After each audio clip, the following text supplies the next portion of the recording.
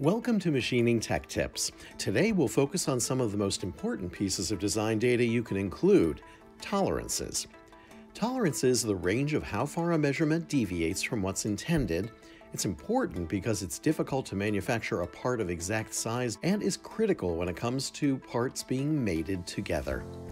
Designing mated parts with exactly the same dimensions always works in a 3D model, but you can't guarantee the parts will be manufactured that way.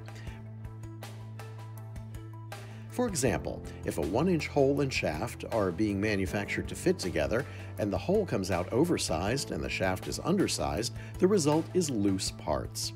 We call that a clearance or slip fit, which can cause headaches if it's not intentional. Alternatively, if the hole comes out too small and the shaft is too big, the parts will interfere with each other.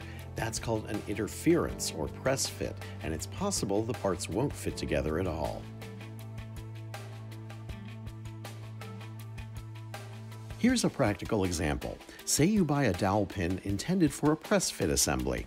You can see that the pin comes with a diametrical tolerance of +1 to +3 ten-thousandths, and a length tolerance of ± 10 thousandths.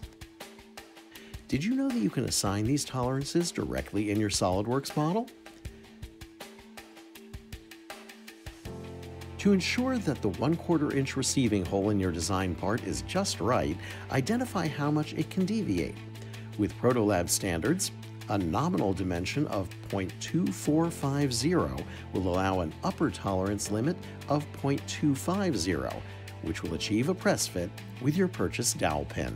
So remember, tolerance is the upper and lower deviation from the nominal dimension. It is important to include tolerances on mating parts or anything where the feature size is critical, and some of the dimensions for which you can indicate tolerances are length, width, height, flatness, diameter, concentricity, and there are others. Thanks for watching. For more machining and sheet metal tips, contact our design team.